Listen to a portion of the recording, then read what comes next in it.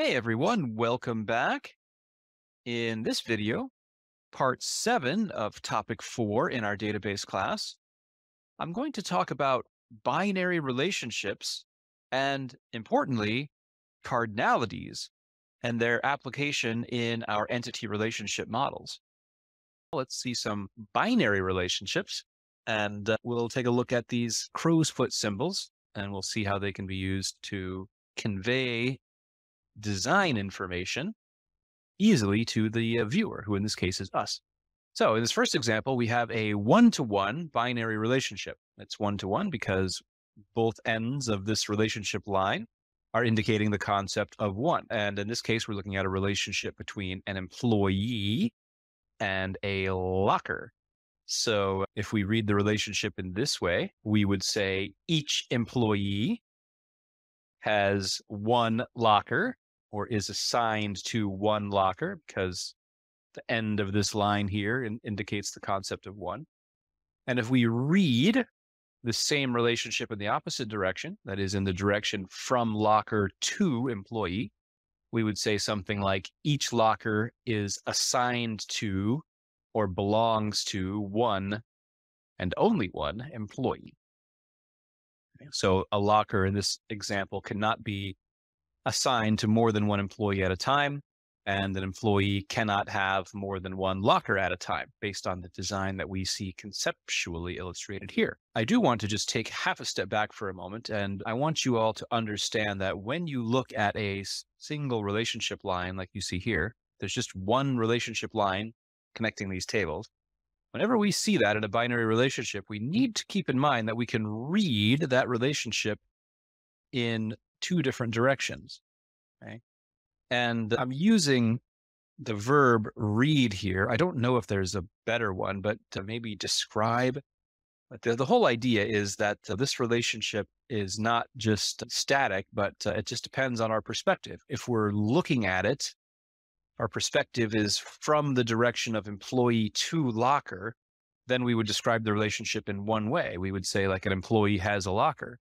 But if we look at that same connection in the opposite direction, that is in the direction from locker to employee, we would say something like each locker is assigned to one employee.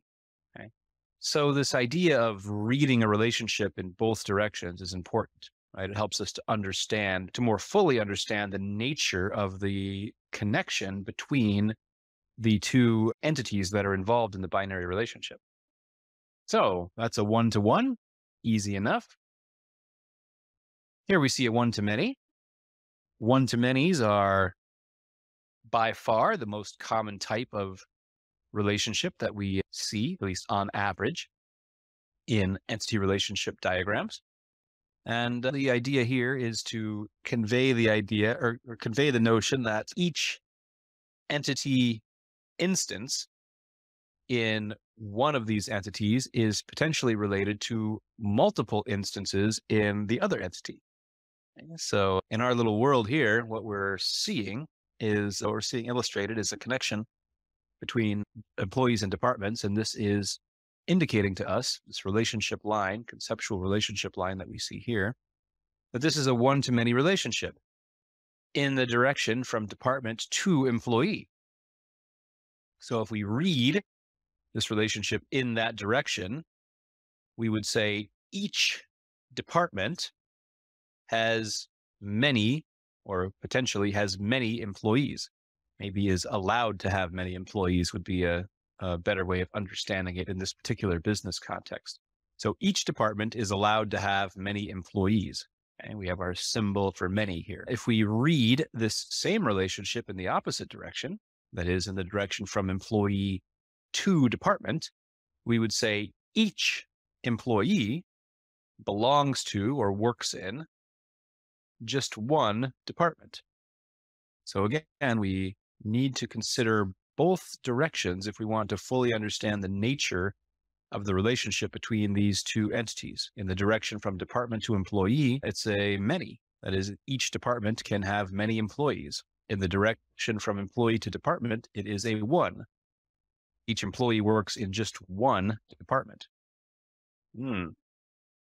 Curious. Next, we're going to see a conceptual many-to-many relationship. And again, I know I've said it before, I need to just say this over and over and over again. This is a concept, this notion of many-to-many, but we cannot actually implement that. So that is a complete entity relationship model would never contain something like this because it simply cannot be implemented as a physical database, right? We understand it easily as humans, like the relationship here between items and suppliers is many to many, but we cannot implement this directly in a real world database.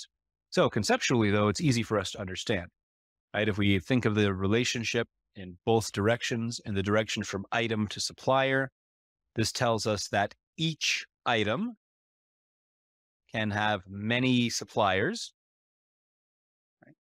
And if we look at the same relationship in the direction from supplier to item, we say each supplier can provide us with or supply us with many different items.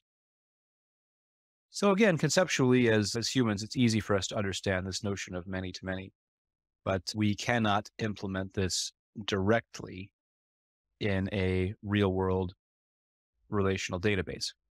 Instead, whenever we encounter a many-to-many situation like this, to actually implement it, we need to add a third table to sit between the other two tables.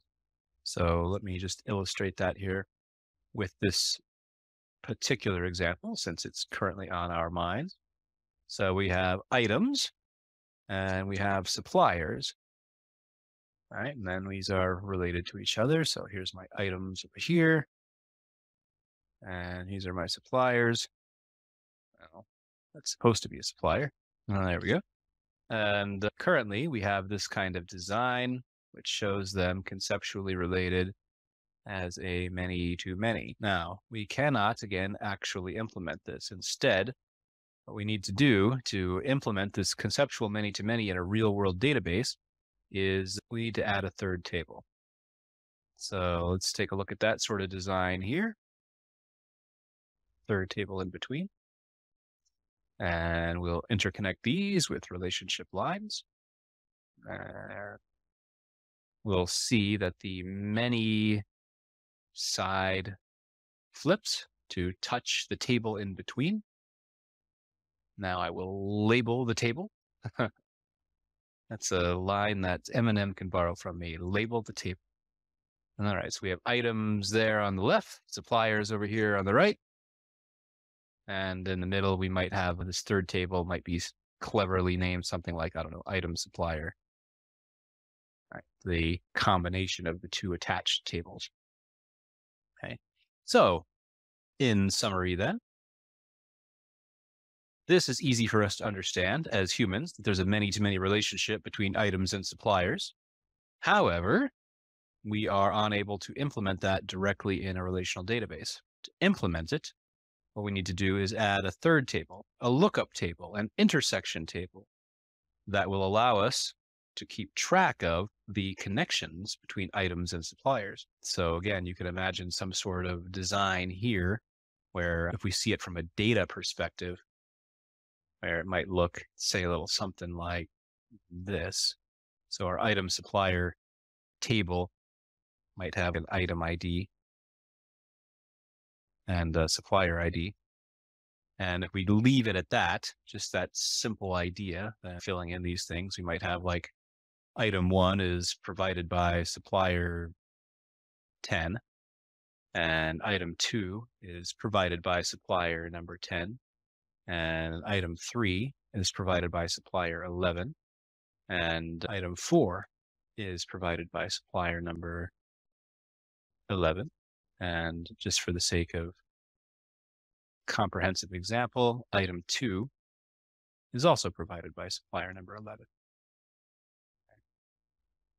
So in this case, we use this intersection table, item supplier, which we're showing here in the middle, as a way of physically implementing this conceptual many-to-many relationship. So you can see, as illustrated here, that by using this lookup table in the middle, I can figure out which items are supplied by which suppliers. So if I ask the database, hey, database, which suppliers provide me with item number 2, then I can look out here in my item supplier table and say, is this item number 2? No. Is this item 2? Yes. Ooh, hooray. What about this one? No. This one? No. This one? Yes. Okay. So I can then say the associated supplier IDs are 10 and 11. I could then follow that relationship over to the supplier table and find out more information about suppliers 10 and 11, should I choose to do so. So this is how we actually implement these many-to-many relationships. And we'll see that again and again and again during our remaining time together. All right. At this point, we can move beyond the conceptual relationships that were illustrated in the past several slides. And we can instead enhance our capabilities by learning about cardinalities. So we'll enhance our ability to convey design information, and we'll also gain a more subtle database design capability by learning about cardinalities. Okay.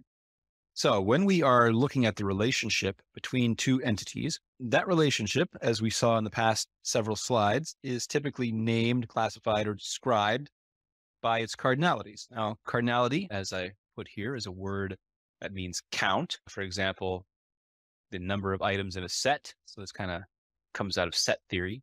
Cardinality refers to the number of items in a set. And what we're doing here is we're using this term to refer to the number of items that are allowed to participate in a relationship between two entities. Okay. Now, when we are describing a relationship between two entities, we will typically loosely rely on its maximum cardinality for that description. Okay. So if I say that a relationship between two entities is, I don't know, one to many, like what we see here between employee and department, those are the maximum cardinalities that we're referring to, right? The one is the maximum for one part of the relationship, and the many is the maximum for the other. So we're saying that the maximum number of employees that can work in a department is many. Okay? That's the upper limit. Whereas the maximum number of departments in which a specific employee can work is one. That's the upper limit. Okay. So if I loosely say something like this is a one-to-many relationship, those concepts, those cardinalities of one and many are the maximum cardinalities. It's telling us the largest number of rows in one entity that are allowed to be related to or connected to a number of rows in the other. So the maximum cardinality here between department and employee is many, indicating that a department can have a maximum of many employees. And the maximum number of departments in which an employee can work is one. So maximum cardinalities are great. Importantly, they indicate the maximum number of entity instances that may participate in a relationship because it's an upper limit. We're not requiring that a specific number participate in the instance of the relationship. So for example, if I have a one-to-many relationship like I see here, this does not require that each department have many employees, right? It's an option. A department may have many employees, but it might have just one, or maybe it has none. Maybe it's an old department that we don't have anymore and we just keep it in the database for historical reasons. So it's an upper limit, right? It's not a requirement. We could, for example, maybe we're a small company and we have just one person who works on marketing. So this sort of design would allow our marketing department to have many people, but it does not require the marketing department to have many people. It's perfectly acceptable to have just one person in the marketing department with this kind of database design. Okay. So that upper limit, the maximum cardinality is a may, right? It specifies conceptually what the upper limit is allowed to be, but does not require the upper limit to be that level. So maximum cardinalities will always be one of two things. one or many. So pretty small set of things that you need to remember there, right? Maximum cardinality can be one or it can be many. That's it. Now, as it says here, we can enforce the maximum cardinalities by using the unique status in a foreign key. And I'll return to this concept in a moment when we take a look at minimum cardinalities, but I think it'll be important for us to understand that how we actually can enforce these notions of one or many for maximum cardinalities in our physical databases. When you build a database in SQL Server, if you want something to have a relationship of one, then we would implement a unique requirement. If many are allowed, then we would not implement a unique requirement. So we'll see that momentarily. But for now, let's move on and talk about minimum cardinalities. Okay. So a minimum cardinality then is this notion of the smallest number of rows in one table that must participate in a relationship with another table. So this is a must in contrast to the may, which we saw with the maximum cardinality, right? When we specify a minimum cardinality, we're specifying the minimum number of rows in one table that must participate in a relationship with another table. Okay. Now, again, we have just two options for minimum cardinality, those being 0 or 1. And what this means is optional or mandatory. Okay. So another way of thinking about this is, are null values allowed or not? Right? That will determine the minimum cardinality for a relationship. And as you can see here, we enforce minimum cardinalities based on the null status of a foreign key. Okay. So let's take a look at these concepts then in an illustrated way so that we can understand what we're talking about here when we say maximum cardinalities are enforced by the unique status on the foreign key, and minimum cardinalities are enforced by the null status on the foreign key.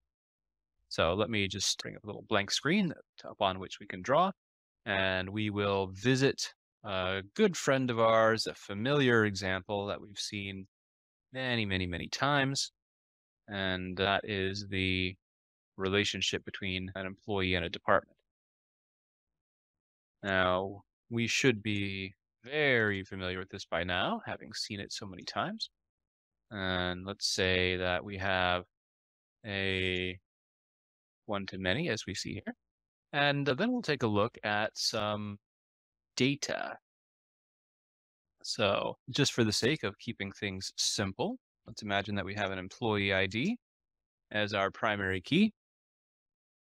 And we'll have a department ID as our foreign key in the employee table. And then over here in the department table, we'll have just a department ID. So if you remember last time, we learned about this idea of just depicting simply our entities with only the keys. And you can think of that's what's going on here. And it just shows us how these things are interconnected. So I can then fill in some data values. Maybe we have department 101 and 102 and 103. We don't need to provide any other non-key data because we're just interested in the connections here, right? I'm not interested in the name of the department or the location or maybe the department's phone number. Similarly, I'm not interested in my employees' names or what their phone numbers are, email addresses, or anything like that, right? So let's first take a look at maximum cardinalities. And we said that, remember, this is, let me label this so that we all can keep this clearly in our minds. In this particular example, department ID in the employee table is a foreign key. Okay. So this is the foreign key in the relationship between employee and department, and it is the unique status and the null status of this attribute, department ID, that will be used to enforce the minimum and maximum cardinalities. So let's start with the maximum cardinality, which we currently see illustrated here as many. Okay. So what does it mean from a data perspective if I'm going to allow a many relationship between departments and employees? What it means is that a specific department ID can be duplicated multiple times in my foreign key column. Okay, so maybe, I don't know, employees 1 and 3 work in department 101, and maybe employees 2 and 6 and 5 work in 102, and then maybe employee number 4 works in department 103. So we have some duplicate values here in our department ID column. Right, we can see easily, right? 101 is listed here, 101 is listed here. That's fine. Here we've got some 102s. That's good. So the point is that the same value appears multiple times in this column. And that is, from a data perspective, what a many looks like as a maximum cardinality, right? Means that we can have multiple values, right? Each department ID can appear multiple times over here in the department ID column as a foreign key value in the employee table. So tying this back to the slide, what this is saying then is that to have a many, we cannot enforce a unique constraint on this column, right? It must be non-unique. If we were to, like, employee ID is unique, right? There's no duplicate values there, but department ID must be non-unique in order for the maximum cardinality to be a many. If we were to enforce a constraint on this column that its values be unique, then suddenly the maximum cardinality is no longer many, it becomes one. Okay. So let's imagine what that looks like.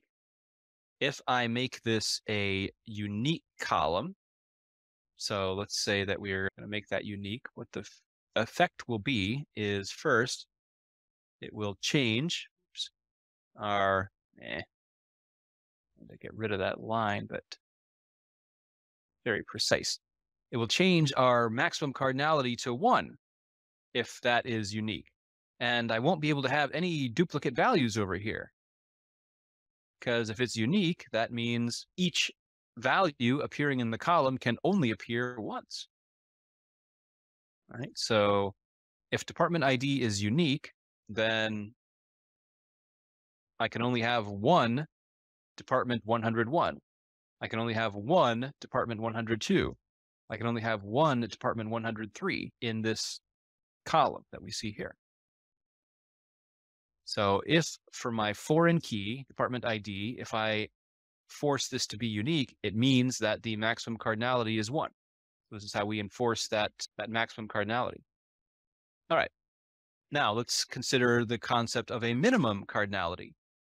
And minimum cardinalities can be either 0 or 1. Now, what we're seeing, remember, the minimum cardinality tells us the minimum number of rows in one table that must be involved in a relationship with another table. Okay. Must be connected to some other one. Now, what is currently illustrated here is, if you're thinking of null status, is that null values are allowed in this design, right? Because we can imagine that these are just some empty cells here, right? Null values. So if null values are allowed, what that means is that the minimum cardinality is 0, right? Because it's saying that it's possible for an employee to exist without, in this case, having a department. There's not a requirement that an employee work in a department. So the minimum number of departments that must be connected to an employee is 0. It's a minimum of 0. But now imagine a world where we do not allow null values. And if we do not allow null values, then what we currently see illustrated cannot exist. Instead, we would be required to have a value in every cell here for the foreign key, for department ID. Okay, so we might have something that's like this. Okay. So if we disallow null values, that is, if we say department IDs are required for employees, then what the effect is that we have a minimum cardinality of 1, right? Because every employee must have a department. So the minimum cardinality there is 1. Interesting. So hopefully you can see through this illustration how the use of null status allows us to enforce minimum cardinalities. That is, are null values allowed or not? If they are allowed, the minimum cardinality is 0. If they are not allowed, the minimum cardinality is 1. And similarly, how we can use the unique status of the foreign key, department ID in this example, as a way of enforcing the maximum cardinality. Right? If the foreign key is unique, then the maximum cardinality must be 1. Right? If the foreign key is not unique, then the maximum cardinality must be many. That's how we can actually enforce it in our physical database designs. All right, so returning to our slides. So again, just connecting this visually to many people are visual learners. So those concepts were noted here on this slide. Maximum cardinalities are enforced by the foreign key's unique status. And then once we talk about minimum cardinalities, that same concept was noted here, right? Minimum cardinalities are enforced by the foreign key's null. So I don't know. I find this stuff interesting. Somebody figured all this out, and we can use these designs to enforce the number of instances of one entity that are allowed to participate with the other.